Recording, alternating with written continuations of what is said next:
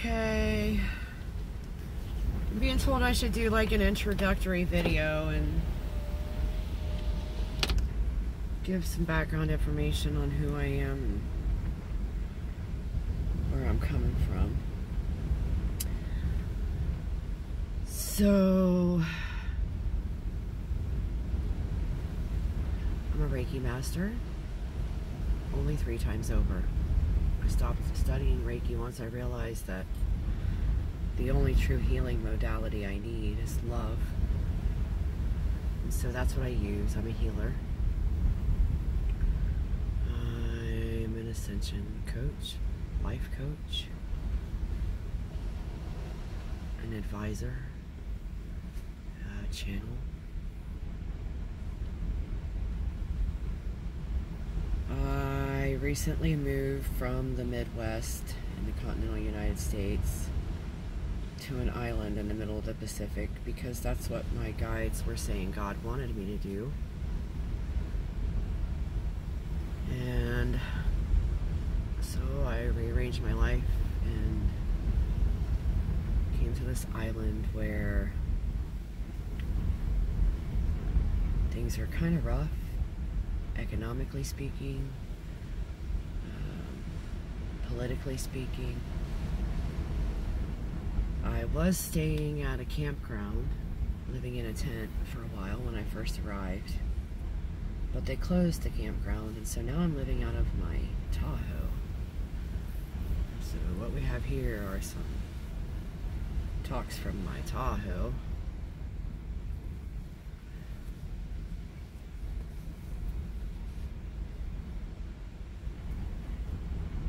I left corporate America in 2008. I was working in a giant corporation, worldwide corporation, logistics and package transportation company. Was working in the payroll department, making really good money, buying all the things, doing all the stuff that everyone was doing. And I was miserable. What woke me up was a car accident in 2006. I had some time off from work to reflect on everything, and to be honest, the car accident really affected my physical health to the extent where I still haven't ever been the same. But through that I discovered various things that explained a lot as far as my physical health. I found out I have a Chiari malformation, which explains all the whole entire cascade of other symptoms I've dealt with my entire life.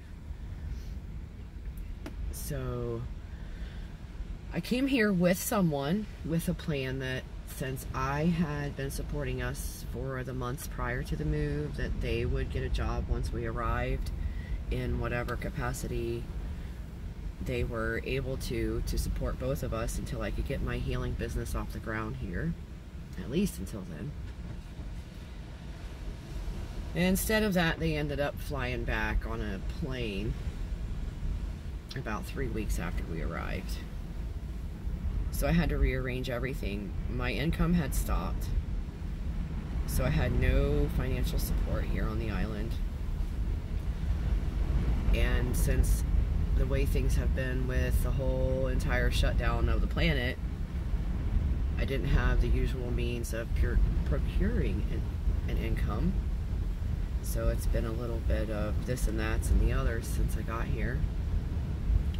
I make jewelry and I sell it. And I have had a few healing sessions, some people that were accepting of what I do that were locals. And I'm looking to build that quite a bit. I'm going to build that bigger. But I've been moved by spirit to do so many things, and I've just went with it, done what I'm told, pretty much, other than my stubbornness putting maybe a time restriction on things. I had to wait till the timing was good for me and I was prepared and comfortable.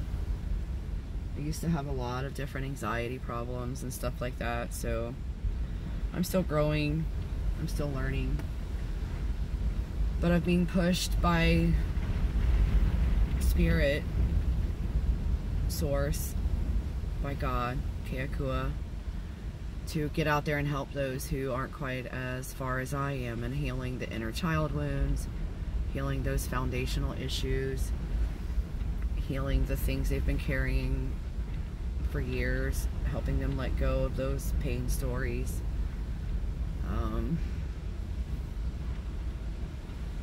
Helping them get rid of the emotions that are stored in their body that are resulting in actual physical pain.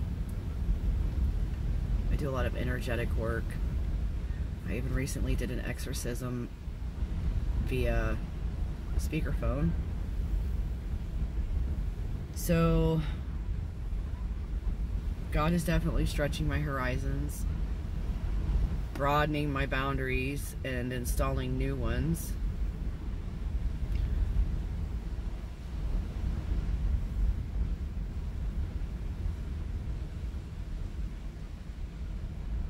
Right now I am focusing on